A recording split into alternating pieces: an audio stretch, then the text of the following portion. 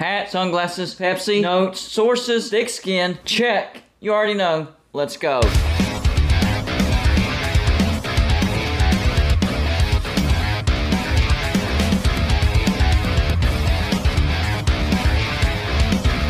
Golden Blooded is a college football YouTube channel for entertainment. So make sure to hit that like and subscribe button, and let's get into our next college football video. Don't forget to send gear to represent your team. The address is P.O. Box 360, Liberty, South Carolina 29657. Shout out to the Get It Gang. The Get It Gang is a name that I gave to the group of people in my comment section that leave video ideas. Because of you, the off season hasn't been that bad. I haven't had to try to rack my brains to come up with content. You guys come up with content for me. And there will be Get It Gang merchandise in the merchandise store when it is finally launched. Today's Get It Gang member is Edward Warner. This is a very interesting idea, and I think it could happen. Here's a video idea. Right to the point. Here's a video idea. Fast forward to the 2030s. Streaming goes more mainstream. Live sports start to lose appeal, and streamers do not want to pay fat conference fees. SEC and Big Ten, powerhouse teams panic and start thinking we need to create a Euro Super League of the best college teams. The twist is what schools decide to not renew with the SEC or the Big Ten and then start contacting other schools to form a whole new P1 conference. First team that comes to mind to lead this renegade conference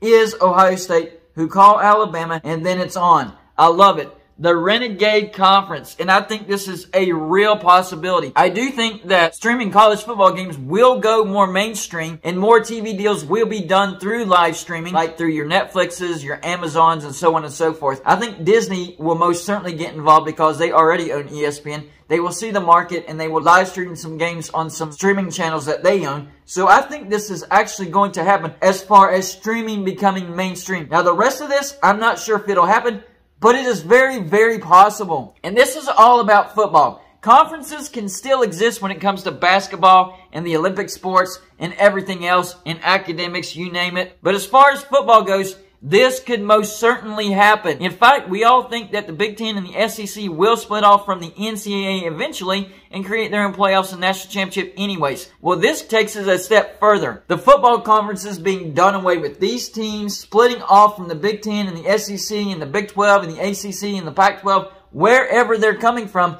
in football, to create this renegade league. And instead of Ohio State leading the way, I actually think Notre Dame could be the team leading the way. Why? Because Notre Dame has the biggest brand in the nation. Notre Dame has been independent all but 1 year. The only year that they were not independent was the 2020 COVID year, in which they did go to the ACC championship and to the playoffs. So Notre Dame already knows what it's like to not be in a conference and knows how to get it done. So I think Notre Dame can lead the way. And I'm going to say this conference will consist of 48 teams. You have to have enough teams to draw in enough national interest to make this work. A 20-team league, not going to work. 40-team league, maybe could work, but just to be safe, we're going to say 48 teams. So with 48 teams, you can have 8 pods of 6 teams. Of course, certain rivalries can still be protected even if those 2 teams aren't in the same pod. So the teams that were on the line that didn't quite make the cut, but have an argument, you could switch out some of these teams. This is just my list. So the teams that didn't quite make it and are on the line: Cincinnati, SMU, Houston, Syracuse, Pitt, Georgia Tech, Maryland, Illinois, Minnesota, Boise State, Oregon State, Washington State, Arizona State, and Stanford. And remember, I'm not making my choices based on overall success, because some teams have had a lot of national championships in the past, but now their brand is not so great. I'm talking about strength of brand right now, how valuable these teams are as of right now, not just historically. So my 48 teams are, first up, Notre Dame, the team that starts it all. And in no particular order, after Notre Dame, Ohio State, Alabama, Michigan, Texas, USC, Oklahoma, Clemson, Florida State, Nebraska, Tennessee, Florida, Penn State, Washington, Oregon, Kentucky, Texas A&M, Virginia, Auburn, Georgia, Wisconsin, Michigan State, North Carolina, LSU, Utah, Iowa, Oklahoma State, Virginia Tech, Miami Hurricanes, UCLA, Ole Miss, Colorado, BYU, Baylor, NC State, Louisville, Arkansas, South Carolina, Missouri, Kansas State, West Virginia, TCU, Mississippi State, Purdue, Texas Tech Red Raiders, UCF, Iowa State, and Arizona. So there are your 48 teams.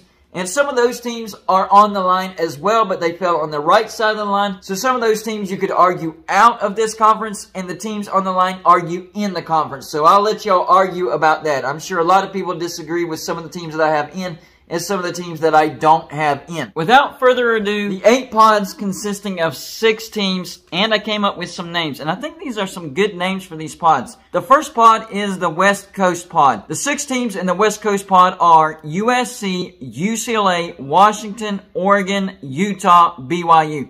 This is for travel concerns because you don't want the West Coast teams having to travel east for every game or for most of their games, so they can play each other for 5 of the games, and you can split the other games among the rest of the pods. So I really like the West Coast pods. A lot of teams familiar with each other. I think it would be a good pod. The next pod is the Southwest pod. This pod consists of Arizona, Colorado, Texas Tech, Texas, Oklahoma, and Oklahoma State. Once again, I think this pod makes a lot of sense. I like the name that goes with it. The only team that's a little iffy in this pod is Colorado, but I decided to keep Utah and BYU together, so Colorado went into the Southwest pod. The next pod is the Heartland pod. You have Baylor, TCU, Texas A&M, Arkansas, LSU, and Missouri.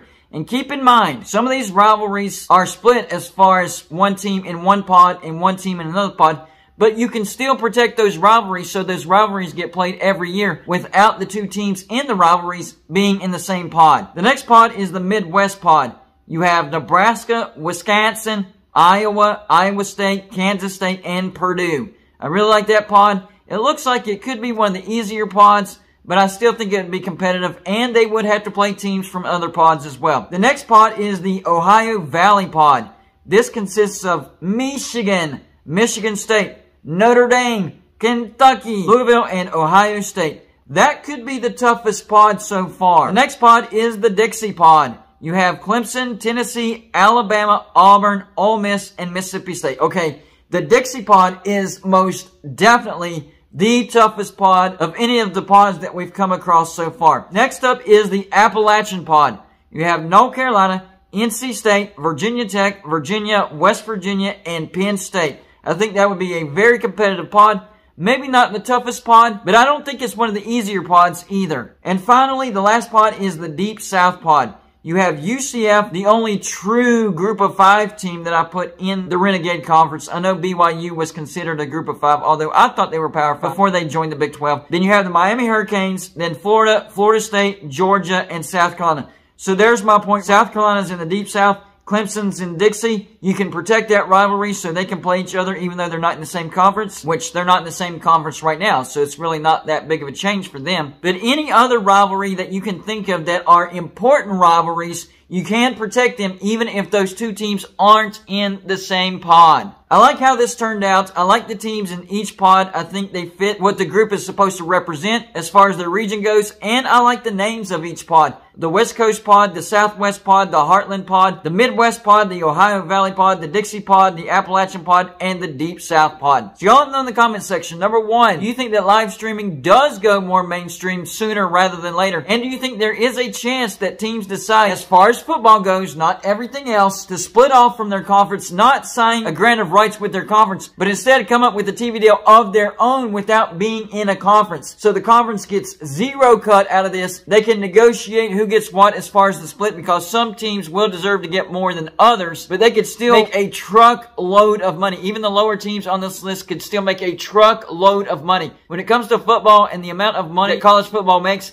I think these teams jumping out of a conference and just making the most money that they can make, along with other teams creating their own conference, would make a lot more sense. You're not having to give any money towards the conference that you're in.